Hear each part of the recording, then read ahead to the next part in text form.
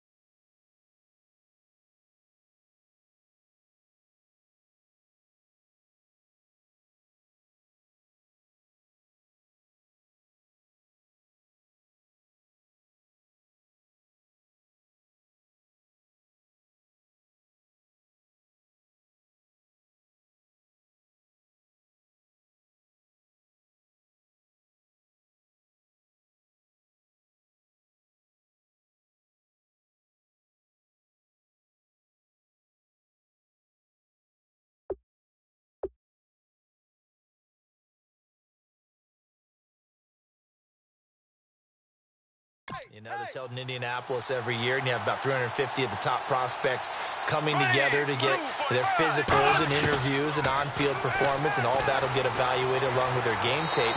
And then you've got the free agents, all right? That starts, I believe, in early March, where now the free agents can start moving around to different teams. So your team's starting to take a little bit of shape there, free agency, because then the draft's coming up. You're trying to put your team together with new draft picks, have everyone start to move in one direction.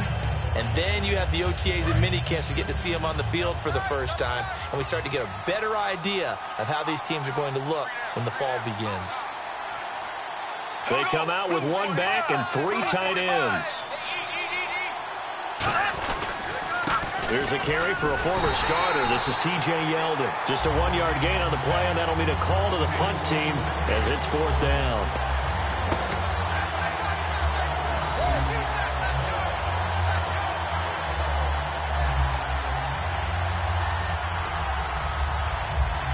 So on 4th down, here's Brad Nortman on to punt it away. Back deep for the Texans is Tyler Ervin.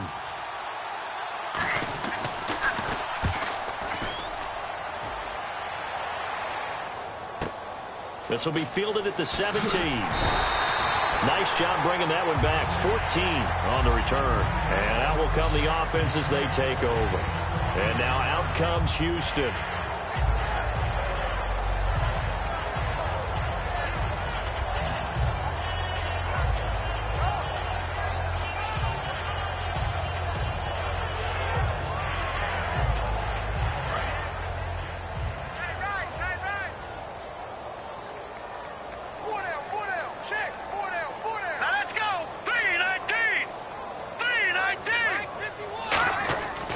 First down, Osweiler. Underneath for Miller.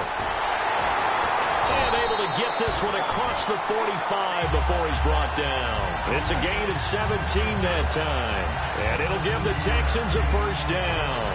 And at his size, he's a smaller back. You can get him to football. He can kind of get lost, make someone miss. It's good for him. Yeah, it's great for him. I like what you said there. Sometimes he gets lost in the traffic a little bit, but get him out in the open field into some space. That plays to his strengths the best and keeps him out of it where all the big boys are, you know, make him make someone miss in the open field. Hey. Now let's go. Green 39. Green 39. Now Osweiler on first down. To the sideline, and a nice catch there. Made sure the feet were inbounds, and they were. Was that a receiver? Yeah, actually it was. There's a running back who was a receiver on the play. Ike's been spending time in the receiver drills getting his feet down. Well, those guys out of the backfield, they got to be good, agile with their feet. He showed the agility there with a toe tap. No doubt about it. It's like he'd went to ballet school. Got the toes down and stayed in bounds. Here we go now. Green. From midfield now, here's Osweiler. Oh, nearly picked. And maybe lucky there. This guy doesn't drop many defensively. Third down. Well, he did almost everything right. Excellent coverage, breaks on the football, just unable to haul it in and take it the other way. So he dropped an interception. The key for him now, don't dwell on it. Just move on to the next play. On third down, Osweiler. He finds his target, Fuller. And he goes down, but not before getting this inside the 25. So a very tight first half. We had to break in a one-point game. As we send you on over to Orlando, where we'll check in with Larry Ridley. He's got our EA Sports Halftime Report. Larry? Thanks, Brandon. Thanks, Charles. And welcome to our EA Halftime Report. I'm Larry Ridley. The Texans have an edge in time of possession right now. The Jaguars look like they'll be in this game for 4 quarters. We're set up for a great second half, so let's get you out to it. Here's Brandon Godden. All right, thank you, Larry. Plenty of intrigue to come. A one-point game as we get set for half 2.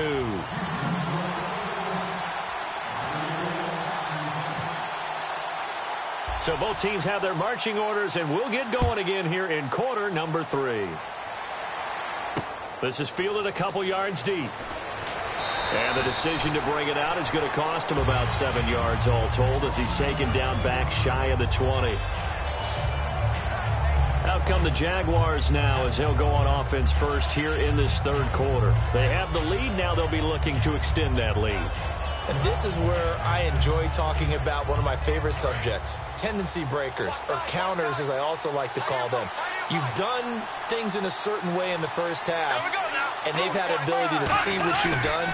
They're going to make their adjustments. So guess what? You adjust yourself and try and stay ahead of the pace because you are looking for some separation in this ballgame. The adjustment to the adjustment. Without a doubt. Show them one thing, hit them with something else.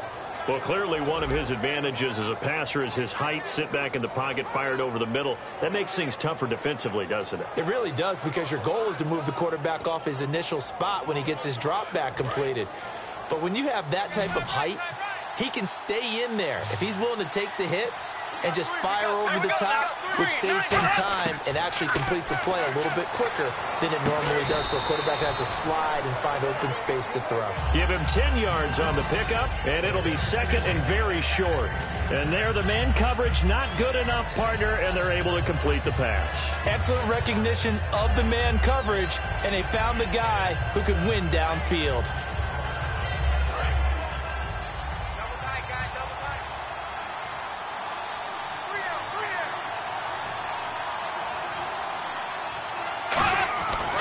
On second down, Ivory.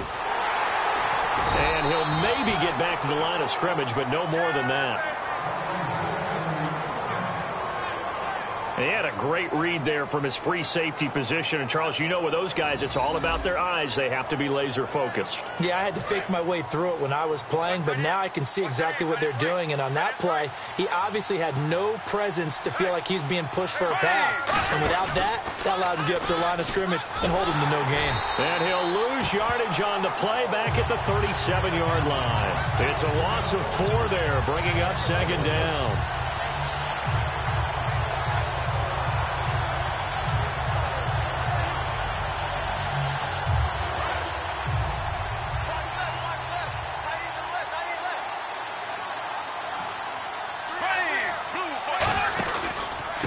Pistol, Ivory. And hard running's going to get him over the 40 to the 42. Calling a gain of 5 that time. They'll be left with a third down and about 9 to go. Offensive linemen love creating space for their guys carrying the ball. But when that guy also breaks tackles and creates extra yardage, they almost feel like he's one of them, and they really embrace him. Thomas, the lone receiver, left. Throwing his Bortles on third down. Finding time. And he's going to be hit and driven into the turf. The safety blitz turns out to be a great call defensively as they sack him for a loss of 9. And we say it all the time, have to be able to get rid of the ball sooner than that. You have to help your offensive line out. They're going to protect you as best they can. And if you're getting 3 to 5 seconds to throw the ball, they're doing a really nice job. But when you hold it and give up a sack, you're really almost discrediting their work. Here's Brad Nordman now. On for his second punt. He'd take a repeat of his first.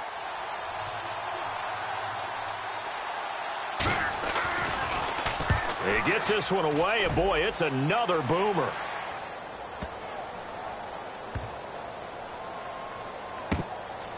Oh, a nifty juke there. Not much fun for a guy trying to tackle it. Call that one an even 60 yards, 6-0. And the Texans are going to have the football with a 1st and 10 deep in their own territory. Here's the Texans offense now, readying for their first possession of the second half. They were able to get the stop defensively. Now a chance to turn that into points on the offensive end. Can you imagine what the grease board looks like at the half? Because that's exactly what they printed up. Stop them on defense, get the ball back for our offense, and go downfield and score some points. Now, the last part remains to be seen, but they got the first part done very well. Do people use grease boards, or you mean the magic marker boards? Yeah, those two.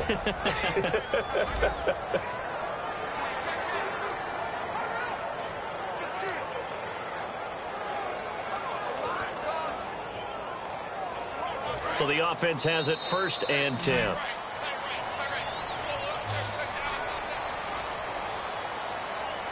So the scoring dried up here in the third. Nothing that quarter for either side. We'll return with more after this. This is the NFL, and it's on EA Sports.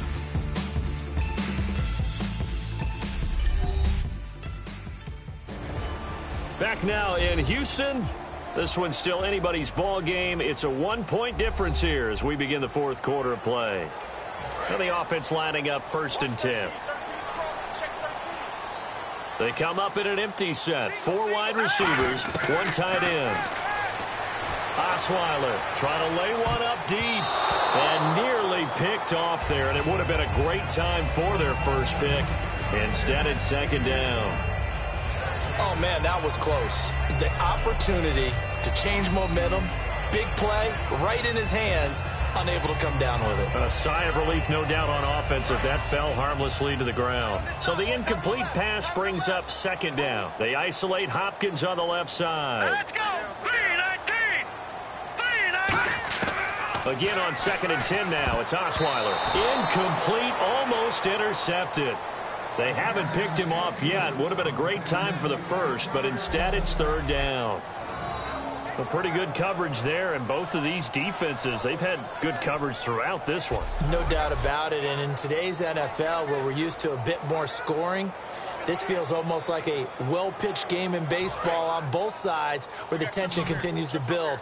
Who's going to make the big play? So here we go now. An extra defensive back in there on 3rd and 10. Out of the gun, it's Osweiler. And incomplete. The contact made the ball roam free and brings up 4th down. Looked like they had an opportunity for a big play across the middle, but he didn't have the concentration or the focus necessary and dropped it before he could haul it in. Here's Shane Leckler now in punt formation, but as we've seen, that's no guarantee he'll punt the football.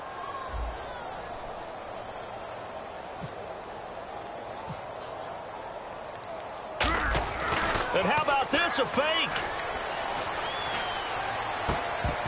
And this is incomplete. A huge gamble, and it does not pay off. Well, not only did they try to fake it, they put the ball in the arm of their punter, and it didn't work out. Not the quarterback. No. The punter. Oh, yeah. Yeah, risky. And it's so funny because when it works, genius. When it doesn't work, not so smart. Not so genius. In this case, not so genius. I do admire that he went for it. Now a play fake here on 1st down. That's going to be knocked away and incomplete. Allen Robinson, the intended receiver. And it's 2nd down. I know the initial focus was on how far that pass was downfield, but how about the coverage on the play? Able to stay with him, get his hands where the receiver's hands were going to try and catch the ball, tips it up in the air, and knocks it away. He'll try and burn some clock now with Ivory. And he'll lose yardage. Brought down at the 32. It's a loss of 2, now 3rd down. And in this situation with a lead fourth quarter, they're liking keeping the ball on the ground, I'm sure. That's just smart football, but you know the defense has to know it as well. They've got to stop them here. So now we're going to see that loading the box in a big way. 6, 7, 8, 9, whatever it's going to take, puts a little bit more pressure on your big offensive line. And he couldn't hang on to it through the contact. Incomplete. On any pass. Now the Texans are going to stop it as they signal for a timeout. It's just their first. They'll be down to 2 remaining as we step aside here in the fourth quarter.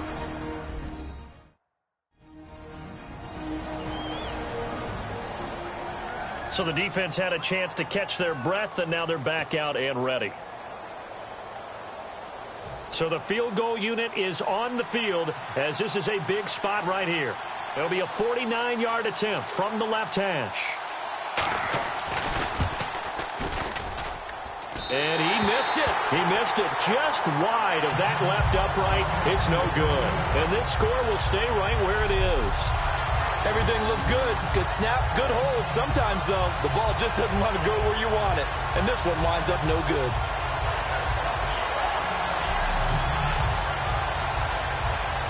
And the Texans set to come onto the field. And this offense last time turned it over, went for it on fourth, didn't get it. They're lucky, though, because no points against the team on the board, but we'll see how they respond. Yeah, they've got to get a lot of credit to their defensive teammates, don't they? They had their backs on that last series, and because they did so, that allows the coach to still stay aggressive on offense and maybe go for it again in a similar situation. I was going to say maybe makes that offense feel good, but when you know you've got a defense making stands like that. Yeah, that'll loosen up things a little bit, won't it? Maybe you'll play a little bit better the next time you have the ball. Throwing, Osweiler. Oh, a battle for it here, and this will be caught.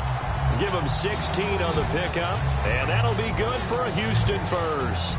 And that's one of his advantages of a passer, is now with his height, setting back there in the pocket, firing it over the middle, he can really see everything clearly.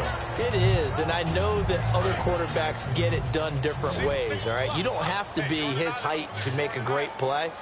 But what he does is he takes away having to make those slide steps in the pocket to find angles to throw the ball. And, oh, a crusher there as it's intercepted. Picked off by Prince Amukamara. And a big turnover there as his guys will get the football back. And out now comes Jacksonville as they get ready to go.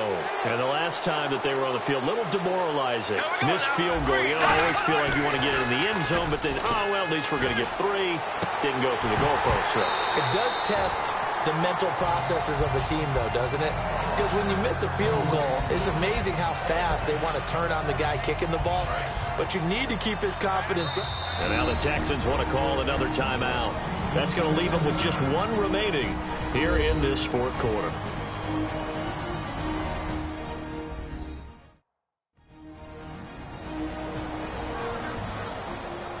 All right, so the timeout over and all 11 men back out onto the field for the defense. And at this stage of the game, time a factor, time on their side as they just try to eke out the final precious moments of this one. They'll give it up to Ivory. Oh, he's got some breathing room.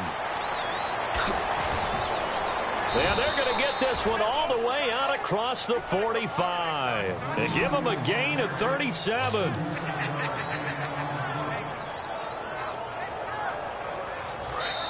Time for a break. We'll come back, see what transpires after this.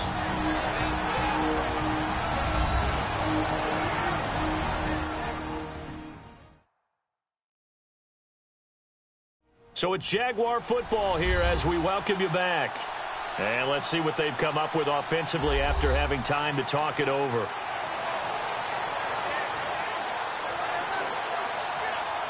Fresh set of downs here.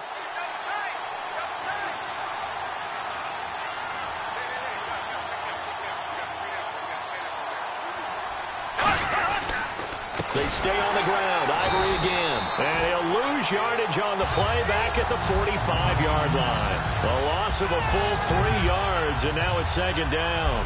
To me, that's a superior play by the backer because he was allowed to, I think, run free on it and make that play. His defensive linemen, they cover things down for him because offensive guys, the linemen, what they're trying to do is, you know, is block the guy at the point of attack and then climb to the next level and get the linebacker. When you're not allowed to climb, you got a free hitter, and that's what we saw there, and a really nice play resulted for them. Game offense.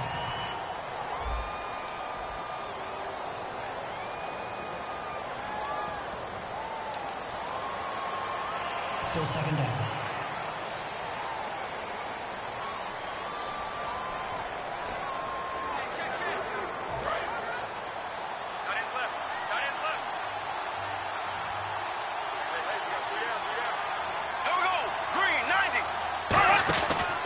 Following the penalty, it's Ivory, and he is going to lose yardage here. They'll wind up losing 3, and now it's third down. 2 plays in a row, the defense won, stacking up the running game. They've got to feel good about themselves, but something has to be in the back of their minds. Are we being set up for something big? They've got to be careful.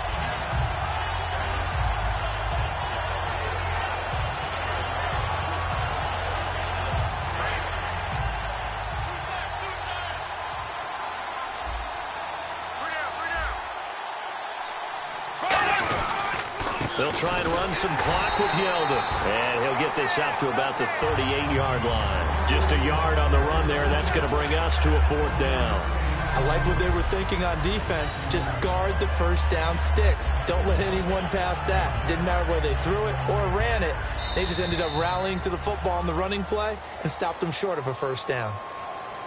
Well, Charles, the old saying, the old cliche, if you will, points at a premium, that certainly applied here, didn't it? And that almost like opened up a time capsule, didn't it? Old school football, low scoring, close game. What a way to finish it up. You loved it, didn't you? I loved the defense. I certainly did.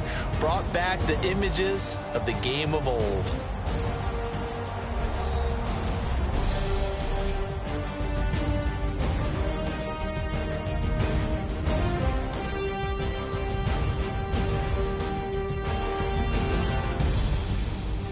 So that'll do it. For my partner, Charles Davis, and the best darn crew in the industry, I'm Brandon Gaudin. This has been a presentation of the NFL on EA Sports.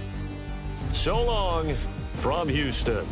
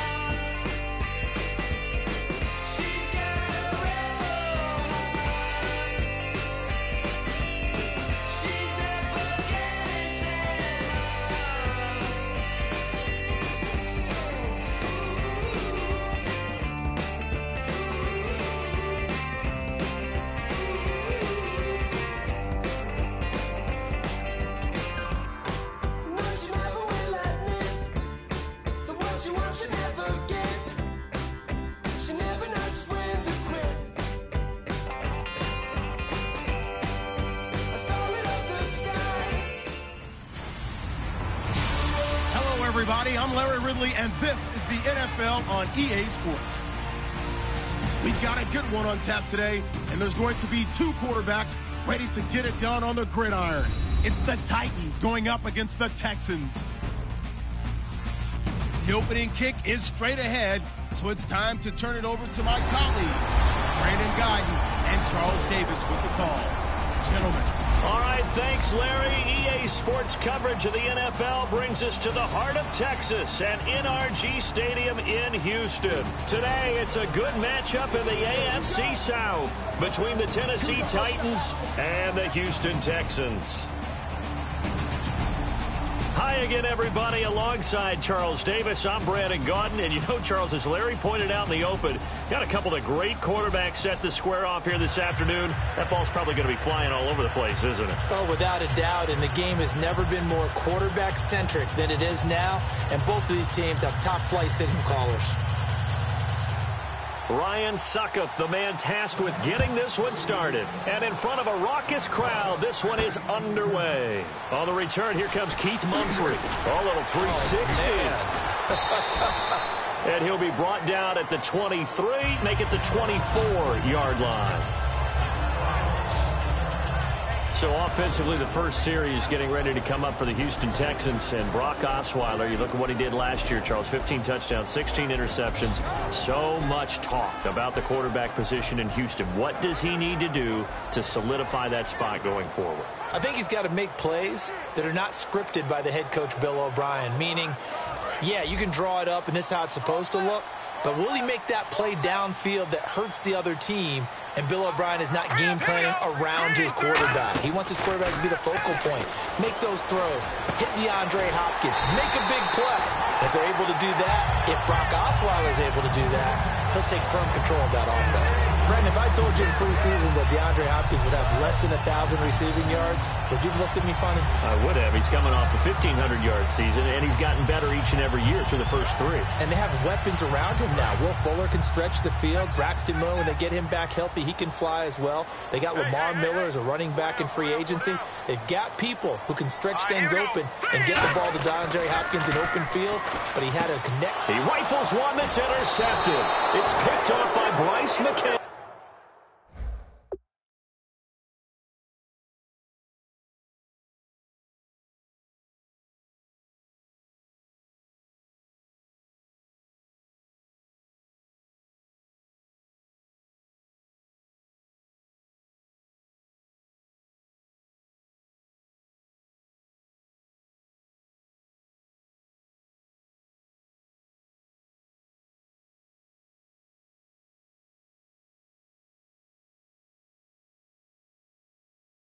And they will set up shop at their own 46-yard line.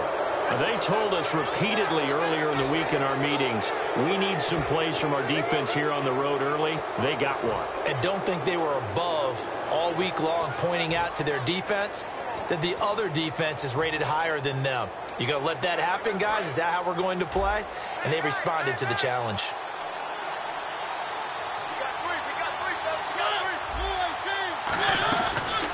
Now here's the first carry for DeMarco Murray. And he'll fight his way forward to about the 48-yard line. Credit him with a 1-yard gain there to make it 2nd and 9. It may sound trite to a lot of people, but when you have a team that actually does believe in you, it really helps your overall play. DeMarco Murray found exactly that in Tennessee with the Titans. Because he didn't really have him. You're alluding to him not having that in Philadelphia? Yeah, without a doubt. I mean, look, he started as the guy there. By the end of the season, he was no longer that guy. The offense didn't seem to fit for him, but it fit perfectly in Tennessee as he led a big-time attack, 3rd in the league in rushing. Yeah, finishing just shy of 1,300 yards, 12 total touchdowns as well. On 3rd down, Mariota. Blitz coming, and down he goes. Brian Cushing with a big-time sack on 3rd down. And it'll be a loss of 7. Man, he got in there so quickly, Charles. What could the offense have done to adjust and account for that? But what you're hoping is that you figure out and you see and get a clue that maybe there's going to be some pressure coming at you, and you change the blocking schemes. Maybe you go to max protection. The biggest one is maybe you bring your running back in to try and keep you clean. But in that case, that didn't happen. 0 accountability, and a sack resulted. And that hits at the 6 and carries into the end zone for a touchback.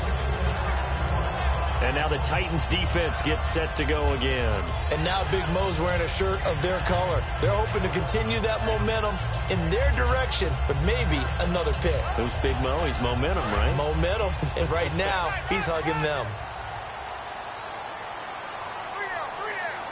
Now let's go. Blue 90. Blue 90.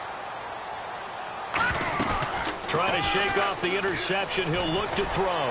He's going to rifle. Oh, this is taken in. It's complete. A pickup there of 37. And it's good enough for a Houston first down.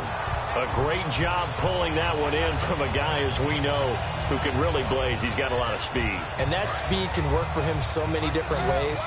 Sometimes he just takes off and goes and just runs past people. Sometimes you get people to back off so far that you can catch everything underneath. But still, at some point in the game, you probably have to make some contested catches, right? Sometimes you have to go. It's caught at the 10. A pickup there of 36. And the Texans are going to have a 1st and goal. The last drive he threw the pick, but he's not shy. He's going downfield again there. And you can't be, because if you back off after throwing an interception, your whole game plan just goes right out the window, and it makes things easier for a defense. And you and I both know there's a quarterback in this league that's any good that doesn't throw an interception occasionally, and they usually bounce back in a big way. I've seen guys throw 5 and still find a way to win the game in the end. I believe I understand where the offense was going there. They just hit a big pass play, thought they could fool them with a run, but maybe they overthought it a little bit. Just hit a nice pass, come back with another one, keep the momentum going. So an even first quarter on the scoreboard, but the threat of points on the horizon. 0-0 our score. This is the NFL on EA Sports.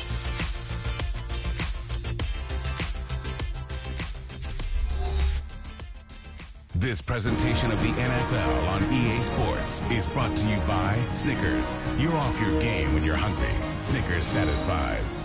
With Charles Davis, I'm Brandon Gaudin, and it's Texans football as we get going in quarter number 2. And they'll come up looking to keep this drive moving.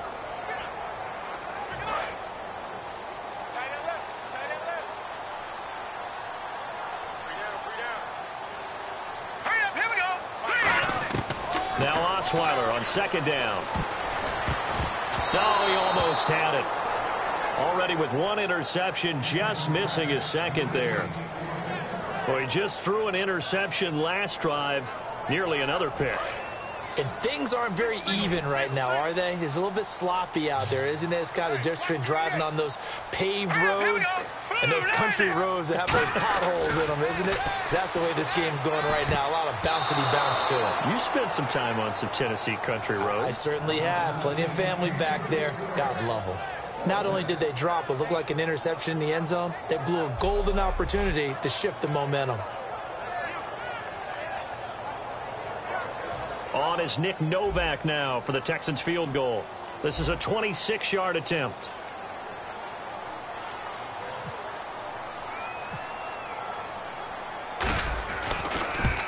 And Novak's kick is good. And it's now 3-0 Texans. And we were scoreless up until this point in the second quarter. Now we finally have a little action. Let's see where this action takes us. First quarter, no points at all. Now we've got our first score of the game. Well, does that signal that we're going to get more as we go along, or will it revert back to what we saw in the beginning of the game? Now it's Nick Novak back out following his field goal to send it away. Antonio Andrews now to return. And it's a pretty good return here as he'll get it up to the 29-yard line. The Houston defense we watch as they get set to go. And a big reason they've got the lead here in the first half, some of these hits we're going to see here. Almost like they're a group of superheroes, right?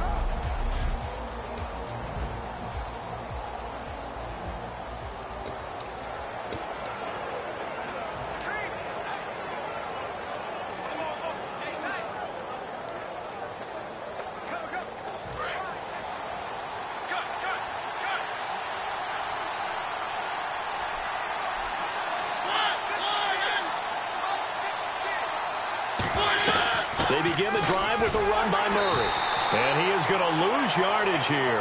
That's going to go as a loss of a yard, and it'll be 2nd down. We've become so accustomed to it, you sort of take it for granted. You really do, but he is so good that every team in his division, every year, is trying to make sure they draft people charged with trying to block J.J. Watt. So far, hasn't been too successful. That was 2nd down run for Murray. A gain of a yard gets them back where they started. Now it's 3rd and 10. I think we know by now that every run is not going to be broken and get all the way to the end zone. But these short ones still have their value. You can still set up your play action and throw the football. You control the clock because you have the ball and they don't. And often the physicality sets the tempo for the game. And it looks like we've got a dime set here defensively. 6 DBs in the game. Mariota from the gun on 3rd down. And he locates Walker, complete. And he's got the first down yardage as he brings this up to the 47. There's a completion to the tight end, and I think that we're looking at something out of central casting, frankly. Absolutely. I mean, size, the hands. Speed. I mean, can flat out run. You put that whole package together, you light up the eyes of an offensive coordinator, don't you? A first down throw for Mariota. And Matthews over the middle with a grab. A gain of 6 there on first. So a pause here for us as well. Time to pay some bills. We're back to Houston after this timeout.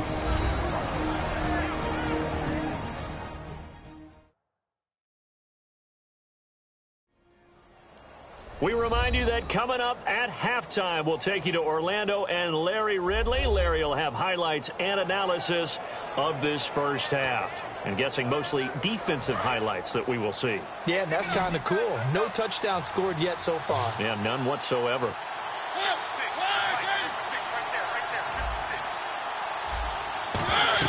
Second down, Mariota. Oh, it's a screen pass. That's complete. And he's brought down. Give him 11 yards that time and a new set of downs. They ran that one well, and not only did they pick up a nice chunk of yardage on the screen, they sent a message to the defense. Rush the passer all you want, but you better be careful. We can hit you going back the other direction.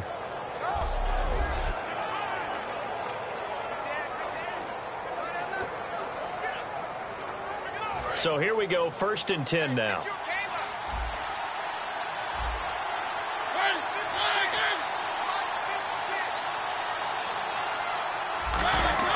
Mariota on first down. And no escaping this time as he'll go down. They got him for a sack. Brian Cushing in there to pick up his 2nd sack now of the afternoon. Throwing is Mariota. Trying for right, and it's intercepted. Picked off by Jonathan Joseph. And he's able to get it back to the 41-yard line. Well, this had trouble written all over from the start. He's got 2 extra defensive backs in the game he's got to deal with during a dime set. So everywhere he's looking, he's seeing a different color jersey. And sure enough, this one winds up being intercepted. And here comes the Texans now. And they had 3 points last time, but they didn't want 3 points because they were well within range of scoring a touchdown. We'll see if they can do better now. I'm with you on that one. Let's just go ahead and be frank about the whole thing. The only one happy about the 3. It's caught inside the 25. A big-time play there for the Texans. 41 yards. Well, we know he's got the speed there. He needed the speed and the hands. A great catch. And because of that speed, you have to respect it as a defender. So you have to either play off or make sure you're somehow in contact with him, and he's able to do exactly what you said. Use the speed to his advantage and go up and get the football. That's a big-time play right there. Now Osweiler. And the tip there altered the ball flight, and it falls incomplete. It'll be 2nd down. Well, we're not playing 3 yards in a cloud of dust football anymore. I kind of get why those old school coaches sometimes didn't want to throw the football. Because if it's popped up in the air, it almost turns into slow motion. And both sides trying to get to the football, and you're holding your breath wondering whether it's going to go good or bad for your team. And brought down, but not before they get it inside the 10 to the 7. It's a good gain of 11, sets him up 1st and goal. And speaking of Lamar Miller, up over 1,000 yards this season for the Houston Texans, 5 touchdowns as well. And the 2nd time in his 5-year career, he topped the 1,000 mark. And he did it missing 2 games due to injury, so just think of what the numbers could have been. But looking forward, he's such a versatile player. I would not be surprised if Bill O'Brien adds a little more to his plate in 2017 and throws the ball a little bit more to him out of the backfield. Get him into space and let him create bigger plays that way as well. All defenders get tired of hearing about their lack of hands and why they're playing defense instead of offense, but in this situation, it was the hands that made the play. Batting the ball away on an attempted touchdown pass, excellent job, way to knock it down. On second down, here's Osweiler. That'll be incomplete with 9 seconds now showing on the clock. It's always tough for the guys throwing the football when they think they've got a completion and the ball's almost there, and then someone sneaks a hand or two in and bats it away.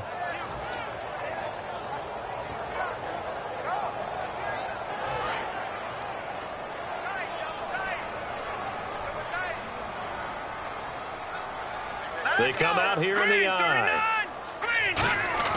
On third and goal, Osweiler. And almost intercepted. Would have been a huge pick in the end zone, but as it stands, that brings up fourth. A missed opportunity for an interception would have killed off a drive. They had a chance there to finish things off. Didn't get it done. I guess that's